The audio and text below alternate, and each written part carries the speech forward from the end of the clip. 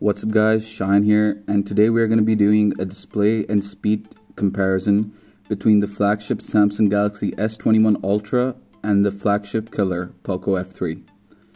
Talking about specifications, the Samsung S21 Ultra we have here comes with an Exynos 2100 chip, along with 12GB of RAM and 256GB of UFS 3.1 storage. The phone has a Quad HD 6.8-inch HDR10 plus 120Hz AMOLED display with a max brightness of 1500 nits.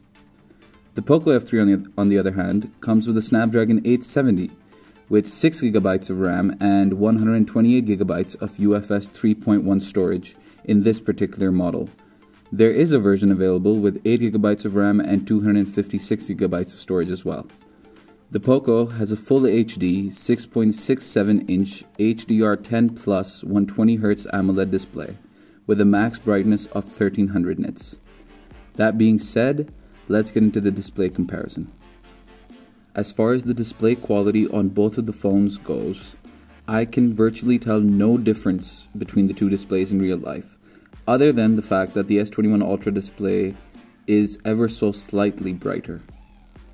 That being said, let's move on to the speed test now. Samsung opened it faster. Samsung opened phone app faster as well. And it also opens messages faster. Camera opened up at the same time on both. Samsung opened the RAWs faster. Poco opened Foodpanda faster.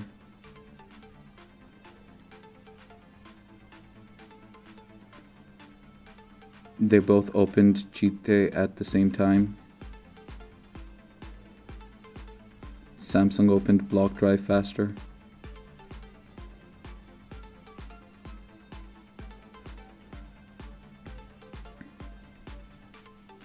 Samsung opens Geometry Dash slightly faster.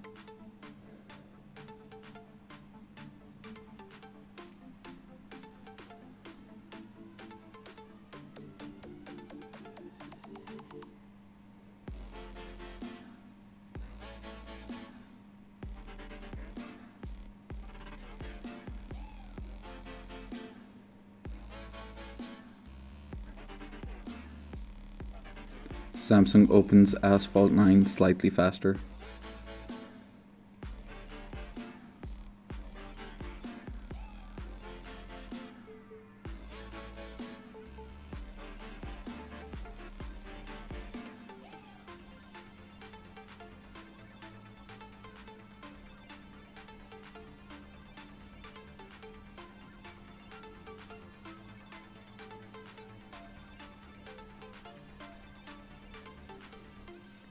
Poco opens PUBG slightly faster.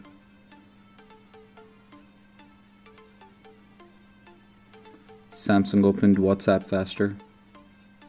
It also opens Netflix at a faster rate. Poco opens YouTube faster.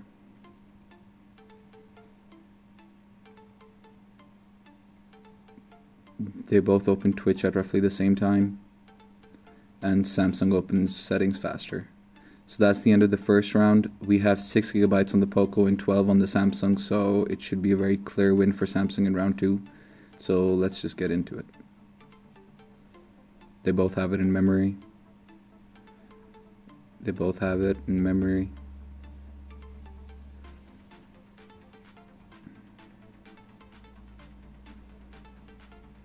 Both phones have PUBG in memory, as well as Asphalt 9, and Geometry Dash is in memory for both, as well as Block Drive and Cheat and Foodpanda. They were both in memory, but Poco took some time to open it. Poco does not have camera in memory. It did not have messages in memory either, or the phone app, but it seems to have clock in memory. So with that being said, The Samsung did win the speed test because it opened most apps at a slightly faster rate, with Poco opening lesser apps faster. And because of the difference between the 12 and 6 gigabytes of RAM, the Samsung managed to keep all of the apps in memory.